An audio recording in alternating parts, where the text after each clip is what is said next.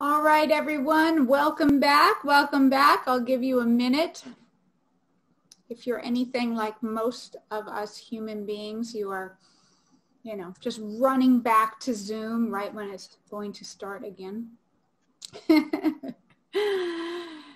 So I am pleased that we are moving to our second speaker today.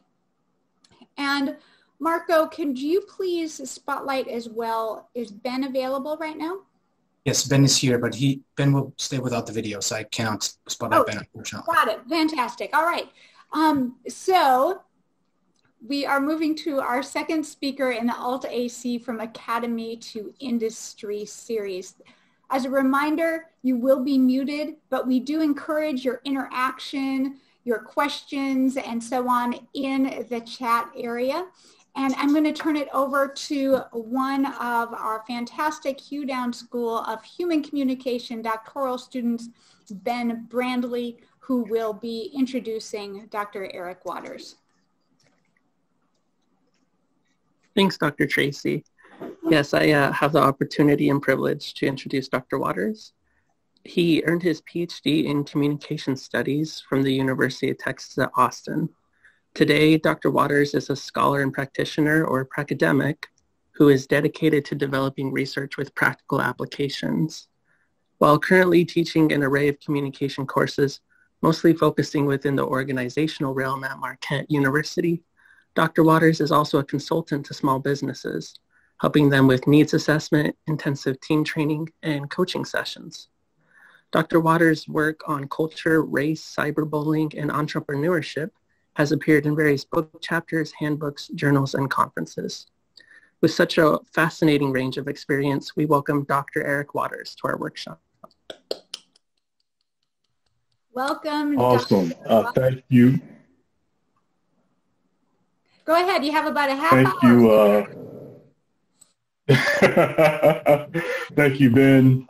Thank you, Dr. Tracy. Thank you, Marco, for this wonderful opportunity. Very happy to be with you all. I'm going to go ahead and share my presentation. Let's see here.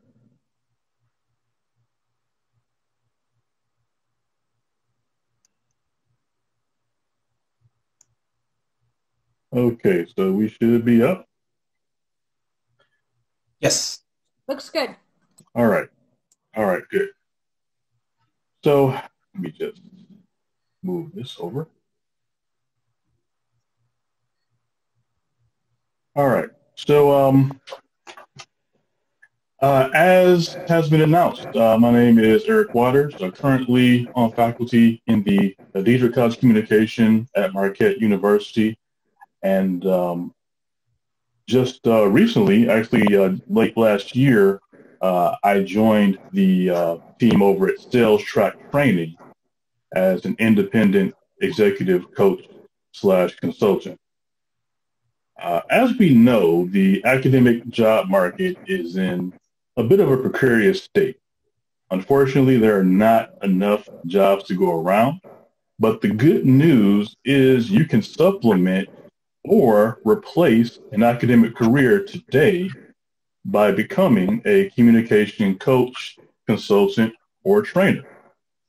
For me personally, I began coaching in 2014 when I was doing my grad work at UT, and it's been something that's been rewarding for me, both financially and as well as intellectually. So let's get into what we hope to accomplish in our time together. Hopefully, by the time that we're done, everyone will be able to highlight the nuances and distinctions between coaching, consulting, and training, provide some ideas for building a client base. We'll talk about using theory to solve real-world problems for a client. We're going to actually talk about going beyond pedagogy when engaging clients.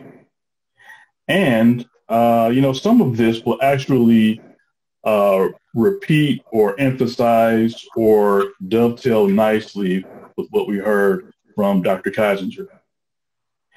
And I always like to talk about why this is important, the relevance of everything. Obviously, there are some harsh economic realities facing academia.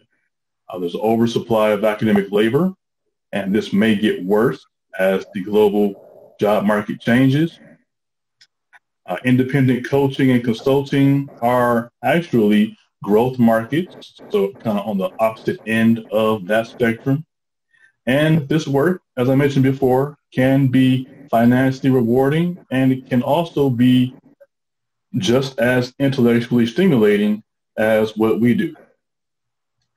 So at this point, let's start by talking about coaching, consulting, and training, and looking at these as a bit of a directive continuum.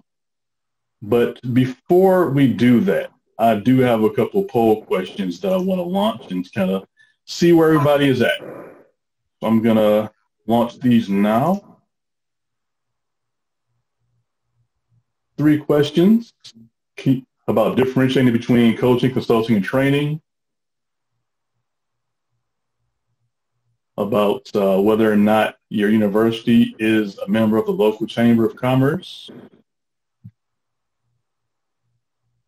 and whether our counterparts in industry are reading our journal.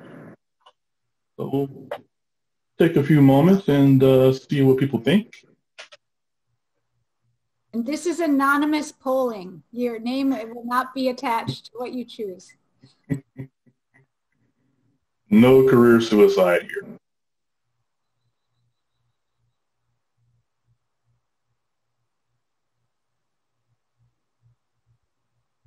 Inching upwards close to 70%.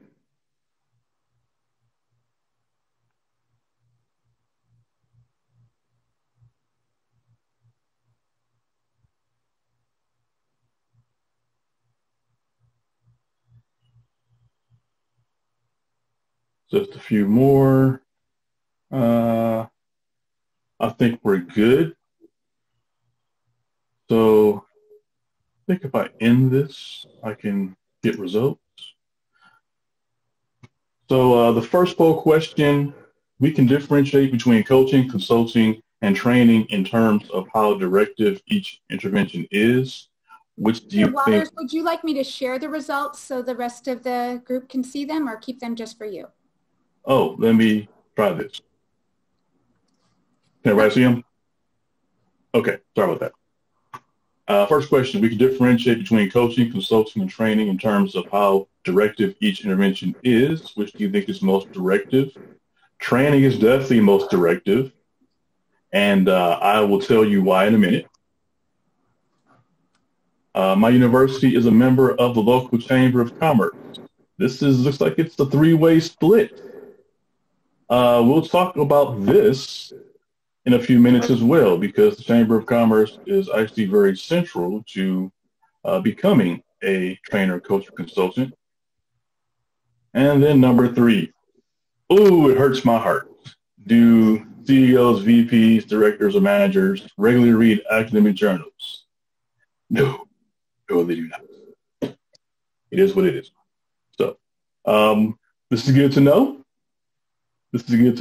So let's proceed, and let's talk a bit about the directives of coaching, consulting, and training.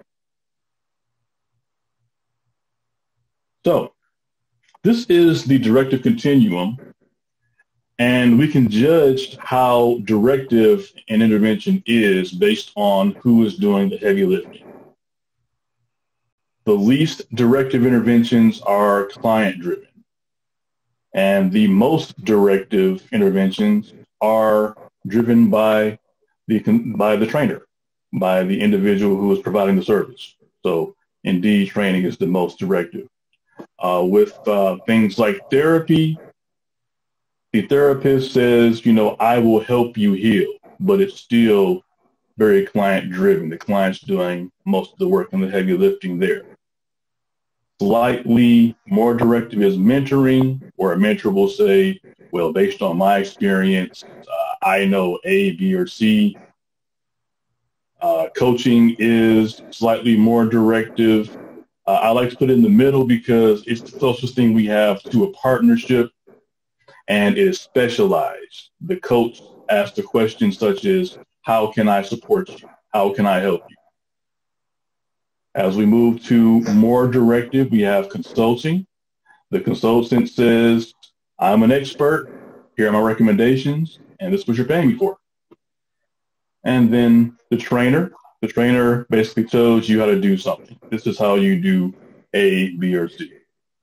So we'll take a deeper dive into coaching, consulting, and training next, and we'll begin with coaching.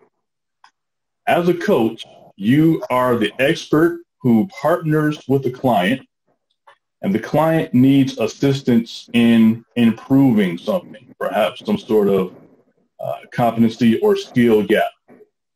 For example, I mentioned that I first began coaching during my grad school time at University of Texas. At the McCombs School of Business at UT, there was a MBA Plus program that actually hired PhD students from the communication department to do communication coaching for MBA candidates. Things like networking and making small talk, things like writing cover letters and resumes.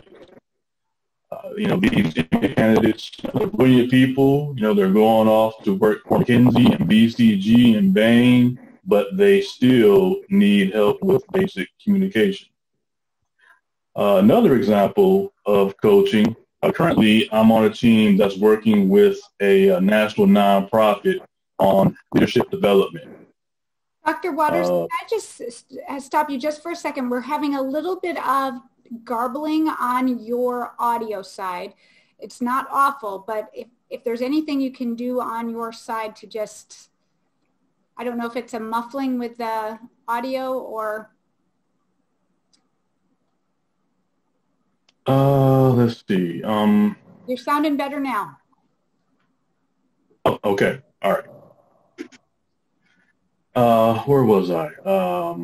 I was talking about a project I'm working on with my team at Sales Track. We're working with a national nonprofit to assist them in leadership development.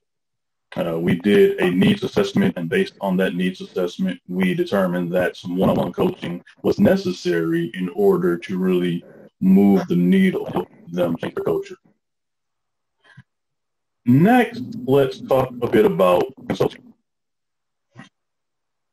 Now, as consultants, you would do something that you're already pretty familiar with. You collect and analyze data in order to solve a problem, and you make recommendations to that client based on that analysis. An example of consulting, there was a project that I worked on for one of our donors a couple years ago, where he was curious to know how small businesses who outsource certain HR functions were using the spare time and money that they save. And I did a project where I did some qualitative and quantitative work, and the findings revealed that the companies, about half of the companies that were outsourcing the HR functions, they were using their spare resources to try and build and develop and maintain their organizational culture. And, to this day, when I see this individual, he is very pleased and very happy with the results of that project. And then training. Training is something that we are very used to because we do it in the classroom. The difference here is, while it's similar to classroom teaching, the training I'm talking about is job related. Soon after I took this job, I was asked to do some training with some small business owners regarding corporate communication. And I did a session, part of which was training them on how to connect organizational mission and values to improving corporate reputation. And it was very interesting that many of them said, I didn't even know we could do this. I never even heard of this. So that was fun. And that was actually very useful and relevant. So now that we've talked a bit about coaching and consulting and training, let's talk about availing yourself to potential clients or making yourself a bit more visible. So when you get some time, these are some of the first campus meetings you should take. These are some internal methods on availing yourself to clients and making yourself more visible. First, drop by the B School. Talk to some people over in the office. They actually may want you to train or go to MBAs, or they may have where you can train local business people. They may have some sort of executive education program that you can contribute to. Next, career services. Career services is a key interface between the university and the local business. Recruiters, they talk to career services often. In many situations, they are aware of skills gaps and challenges that are occurring within organizations. Might not hurt to make a couple friends over in the career services office. Another place to reach out to is the Office of External Relations or Office of Corporate Relations. It may go by another name, but many schools, they have this particular office in place to partner with local businesses at the university level. And through this partnership, many schools offer professional development opportunities to local corporations. You may be able to throw your hat in the ring to take part in some of those activities. And then finally, you might make some friends over in the Office of Management. It's very possible that school alumni and other donors may look to the university for specialized consulting, especially if they own a company or if they are VP or CEO. The project that I talked about earlier where I was talking about outsourcing HR, this was a donor. And I got that contract because I answered a call from the people over in advancement. Now, just another note, you continue to be a little bit garbled. We wonder if maybe your microphone is rubbing up against that beautiful bow tie you have or something like that, because it seems to be a little bit when you move. So just a heads up. Okay, yeah. My mic is on my earbuds, so I'm not sure why there's something wrong. But maybe I'm talking too loud. We love your booming voice. Let's shift gears and look at some external avenues of making yourself visible and availing yourself to potential clients. Take some time to get off campus and network and ask people what they need. Once again, the Chamber of Commerce. Most cities, they have a regular metro chamber of commerce, but then there may also be smaller chambers as well. Perhaps a chamber that caters to the Black community or the Hispanic community or the Asian community or the LGBTQ plus community. It's always a good idea to go on those websites and see if your university has a membership. If they do, you can often attend Chamber of Commerce events for free on the university dime. And you can go and start meeting people, talking to them, asking them what their challenges are. If you talk to people and ask them where they itch, they'll tell you. Another place you can go off campus would be the accelerator.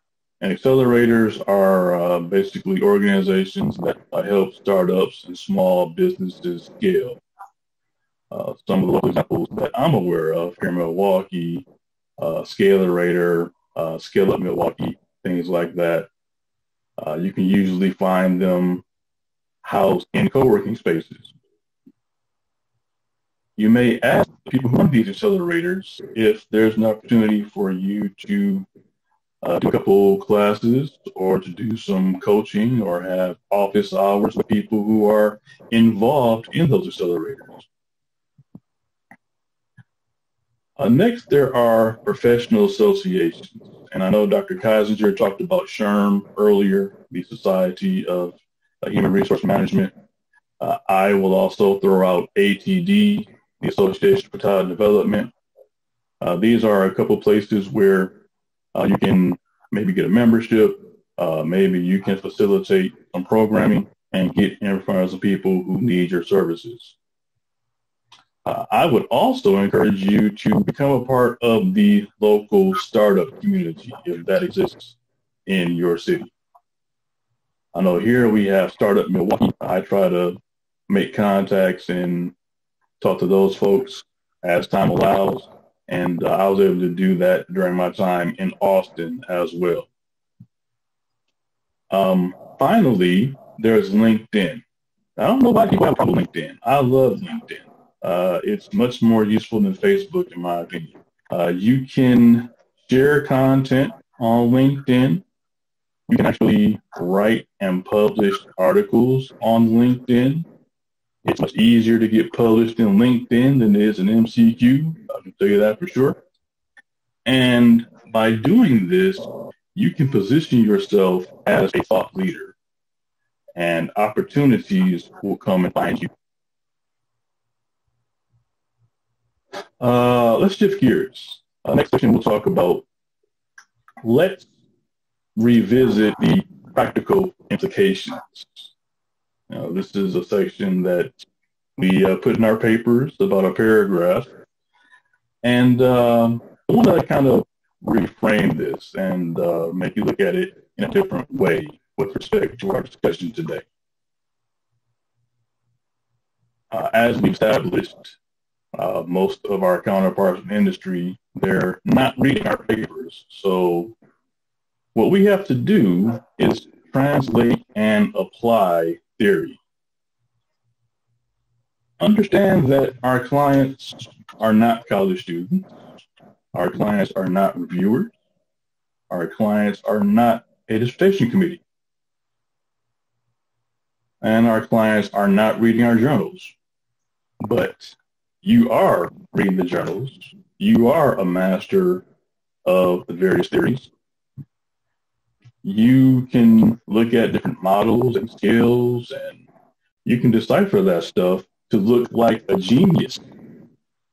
People will think that you're the second coming of Einstein if you can successfully take the work that we do theoretically and translate it into a practical solution for a client's problem. Here's an example, and this should be pretty relevant as of right now. A company complains that they're experiencing company-wide Zoom fatigue. Everything is a Zoom call. No more emails, no more phone calls, just Zoom, Zoom, Zoom. And people are getting exhausted. Well, just hearing that, we can probably assume that they have a problem with data glut. And we can tie that back to media richness theory. We have excessive cues and surplus meaning.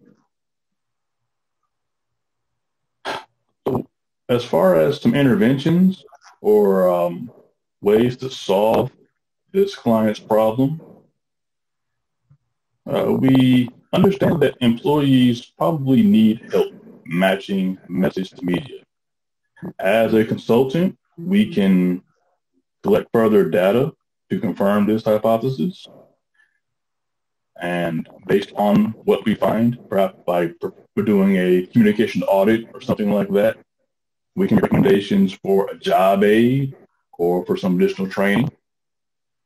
And then if we are the ones who are administering that training, we can put together and facilitate instructor-led or virtual classes that help employees understand when to use certain media, help them understand the difference between rich and lean. And then since retention levels after training tend to be rather low, we may engage in or recommend one-to-one coaching to help some of that material stick. So this is a very simple case example of how we can take theory that our clients may or may not really care about and translate it and make ourselves look like true experts. The last thing we'll talk about today is moving from pedagogy to andragogy. As I said before, clients are not students, and we need to engage them in a different way. And this is where andragogy comes in. Now, we have been schooled by our respective Centers for Teaching and Learning in the art and science of pedagogy. And this is ideal for what we do in a university classroom, since we control most of the details of the class and we evaluate students using the grading system. In essence, we're playing that stage on the stage role. However, in a corporate training room, these are adults and they want more responsibility and control over their learning. They tend to be more proactive in seeking out learning, and they can self-evaluate their mastery of whatever they've been learning. So here, in a corporate context, we play more of a guide on the side role. And this concept of andragogy, we can trace it back to Matthew Knowles. I'm going to go over 6 quick assumptions of andragogy that I think are very relevant. First, adults need to know why they're learning something, which means what's in it for them? How does this knowledge benefit them today? Is it going to result in a certification? Is it going to result in a promotion? Spell out exactly the WIFM for the learning. Next, experience provides the basis for learning. Adults actually bring years of experience to a discussion, which allows for collaborative learning through exchanging stories. So they're learning from each other and with each other. Next, adults need to participate in the planning and evaluation of their instruction, meaning that they want to choose what, when, and how they learn. So if we are facilitating the learning, we need to be flexible and allow them to partner in the learning process. Next, adults are most interested in learning content that has immediate relevance to their lives. This means there needs to be an immediate need. Immediate need dictates readiness to learn.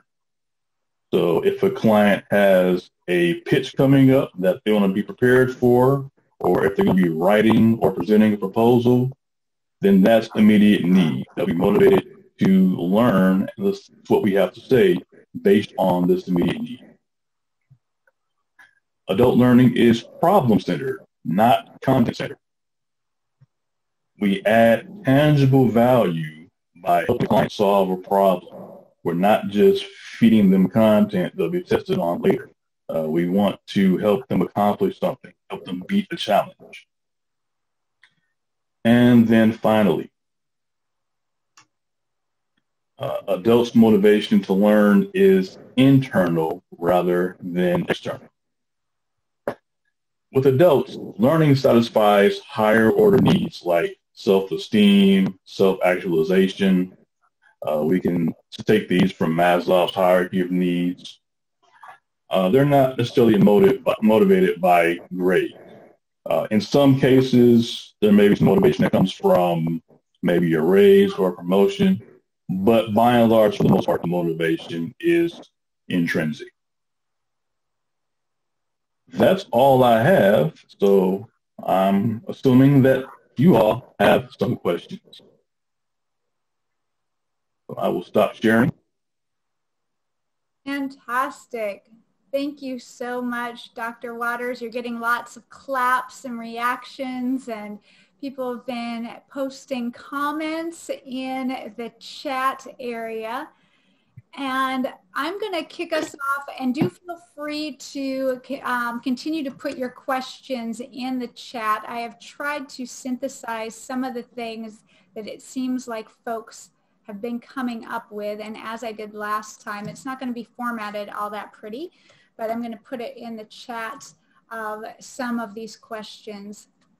And I think I'm going to start with this one.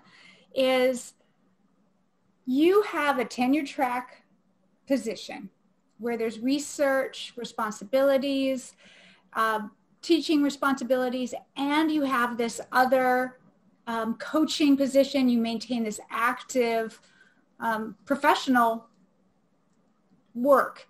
So I am curious, what is it that you've had to or chosen to say no to in the academic world that makes both these things possible? If folks wanted to do, and not an alternative to academic, but adjacent to academic work, how is it that they negotiate that on a day-to-day basis? So a couple things I think are helpful for this question. Number one, learn how to say no to service. And, you don't have to be nasty about it. You can say, this sounds like a great opportunity. This is just not the right time. Or, I would love to serve on this committee, perhaps in a future semester, or something along those lines. Because there will be no shortage of asking you to do things that you may not want to do or you really don't have time to do. So learning how to say no to a lot of that service that goes up and above what your expectation is, that's important. Say no to teaching summer school. Summers are where I really hard on writing. So, I haven't taught summer school. I'm not teaching summer school. I use that time for my writing. And if I can squeeze out some contract work here and there, then that works as well. Got it. Thank you for that. Another thing I wanted to follow up on from your presentation is you suggested that we should be reaching out to places like the business school, alumni services, or career services. If you were writing that first email, well, assuming it's an email, what would you recommend that folks say? Because I think we oftentimes say things like, oh, well, just go ahead and reach out. And we sit there, what does that mean? Do I walk over there and knock on their door? What does that look like? I'm going to assume that services and the College of Business and Advancement and these other offices, they have websites where you can figure out what they have been doing, what they plan on doing, and what their pain points are.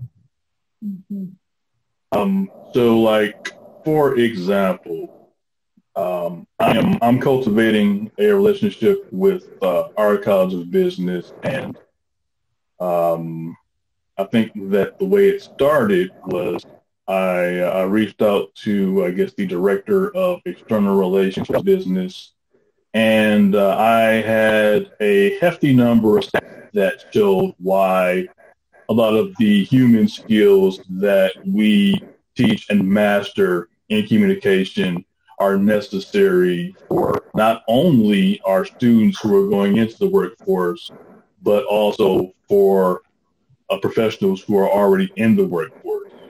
So I beat them down with some data, and I asked if we could have a quick lunchtime chat further, and he accepted that. He was actually excited by that, and that led to connecting me with the executive team that's over executive education here at Marquette. And I need to actually answer an email from them. This reminds me. That relationship has been very fruitful because they actually reached out to me to help them with curriculum for something they're putting together for a local person. So, understand the fact that the skills and the knowledge that we have, people want it. It's not. There's a lot of hunger in industry for human skills, essential skills. Some people call them soft skills. I call them power skills. Mm-hmm. And being able to, make people understand they'll be curious, and then you can, get into a meeting and really demonstrate your worth. Mm-hmm. Mm-hmm.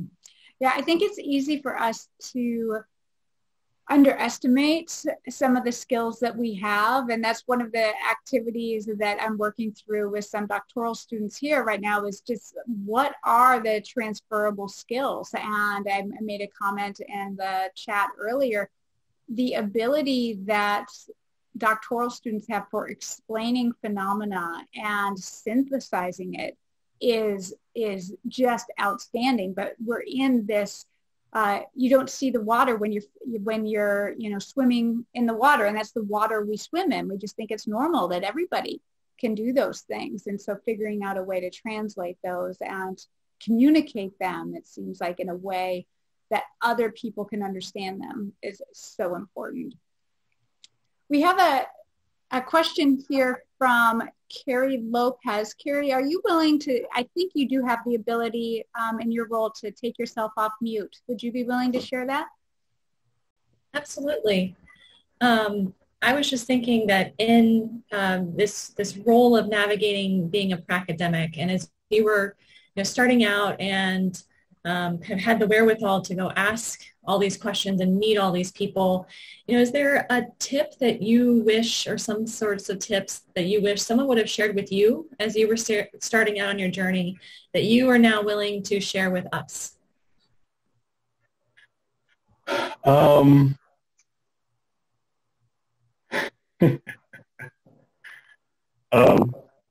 So when you say starting out on the journey, do you mean when I was in grad school or when I first started my tenure track? What part of the journey are we starting? Probably kind of this maybe branching out, kind of that wherewithal. What prompted you initially to reach out to those career services centers and the business side of the university to even begin looking that way, and what did you kind of have to navigate as you were doing that? Okay. I will tell you a story about something that happened to me my first year at Marquette. I got a call from Career Services, and they were asking for me on behalf of Enterprise Rent-A-Car. Enterprise Rent-A-Car, the original office, they wanted someone to come in and do some training on brevity in business communication. I find it interesting that they called Career Services. They didn't call the business school. They didn't even call the college communication. They went to Career Services, and somehow Career Services found me. So I hate to disappoint, but that wasn't my idea. The fact that Career Services, they relayed information to me that I was able to use, that is kind of what educated me to I can use them as a resource. As far as relationship with the business school, my first two degrees were in business. I did my undergrad in marketing, my MBA in management. So I've always been home there. And having the opportunity to work for the business school when I was in grad school, that was a wonderful thing. I think that experience is really what helped me understand the fact that it's good to have a partnership with folks over there when trying to navigate in their world. I think as far as tips that I wish people would have shared, I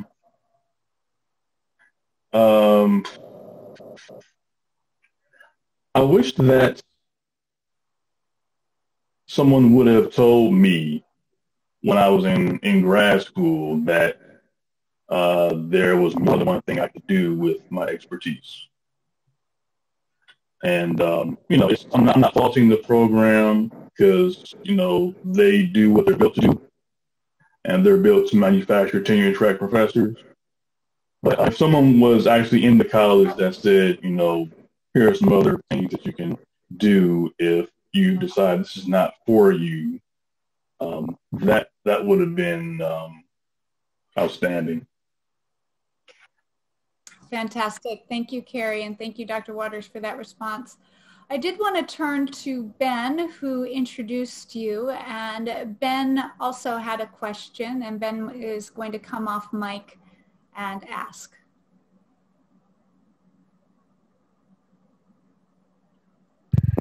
Yes, thank you. My question was, since you've worked with entrepreneurs so much, is there any, general advice that you would give someone who's, flirting with that idea to start their own business? Yeah. If you are looking to launch a business, there are free resources that are available.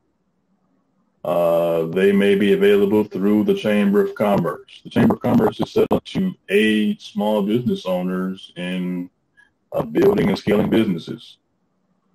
So a lot of the resources that they provide, they may do that, for free or, at a very reasonable rate. I would also study the market and figure out what makes you special. Try to figure out what sets you apart. If you go to the supermarket and you go to the bread aisle, what makes you buy one loaf of bread over another? Think about your secret sauce that makes your loaf of bread the most flavorful, the most delicious, the most savory loaf out there. Yeah.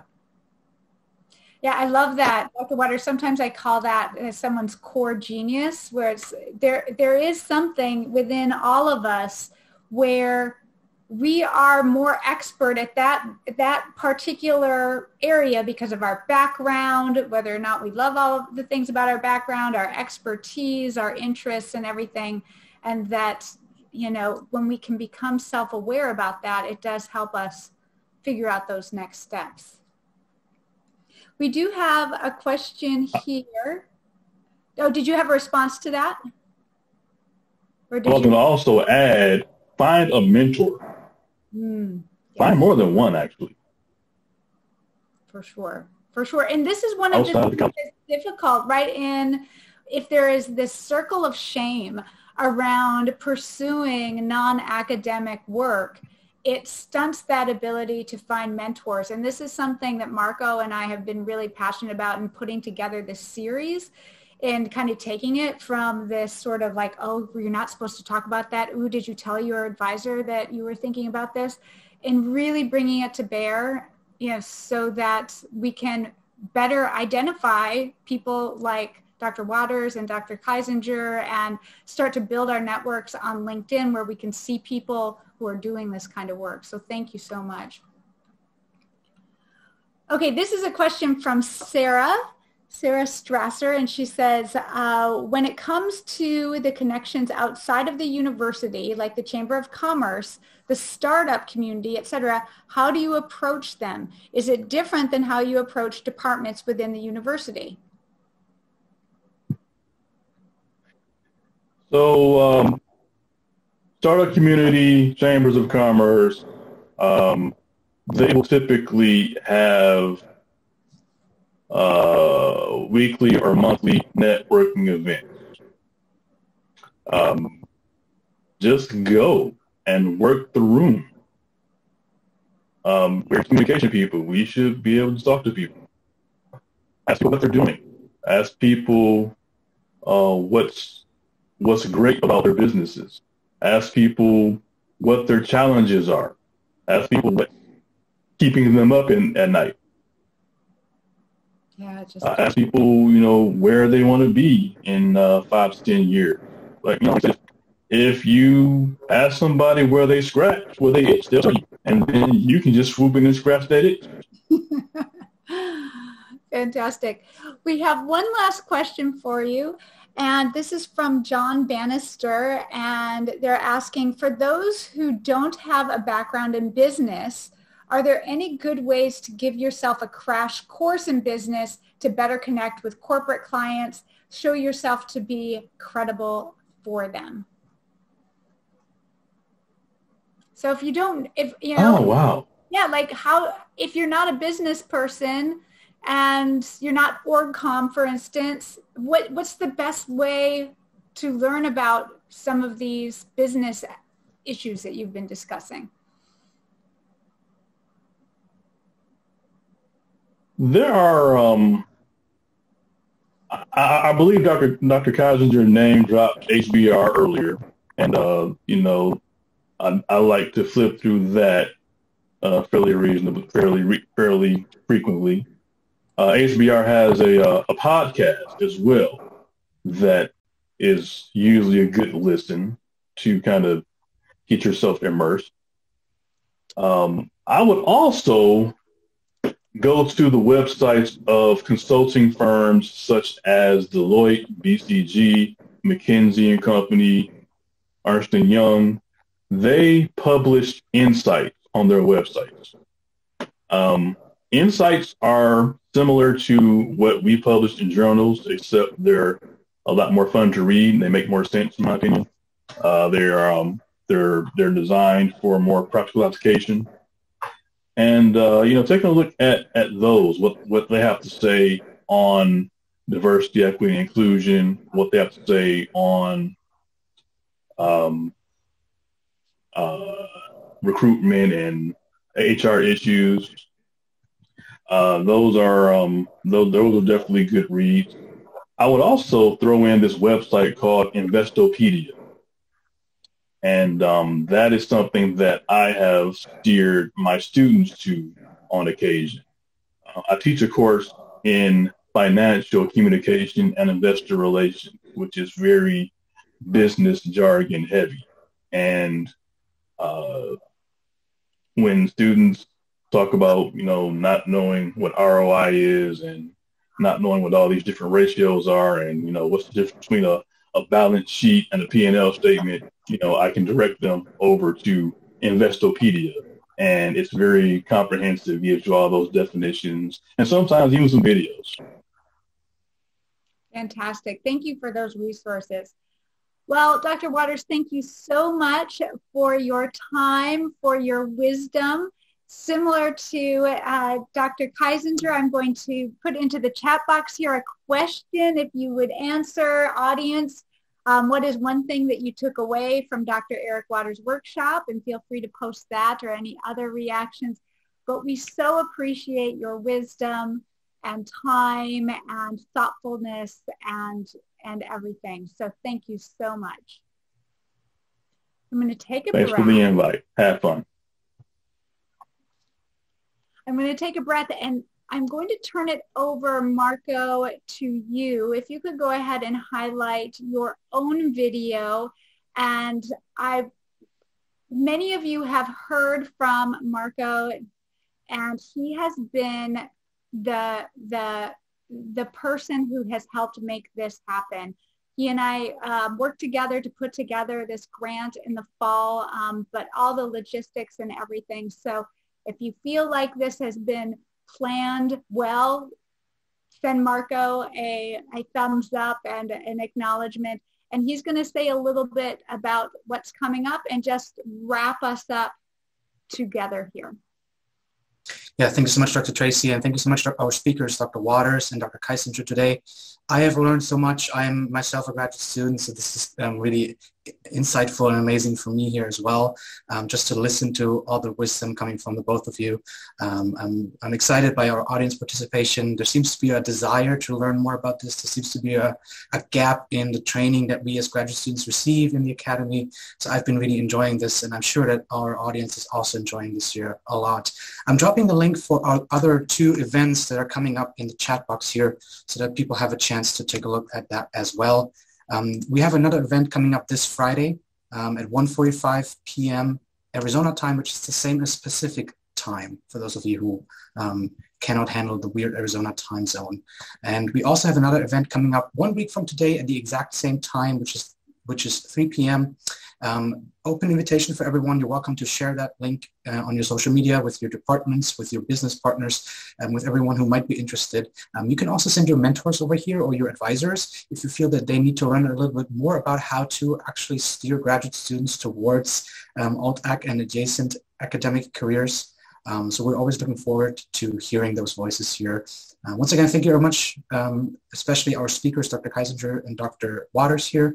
Thank you, Dr. Tracy, and everyone else. I hope to see you on Friday. Feel free to reach out to me if you have any questions about the upcoming event or about today's event. We will be posting those recordings at some point on the NCA website. And thank you so much, everyone. Have a good night, and bye-bye. Thank you all.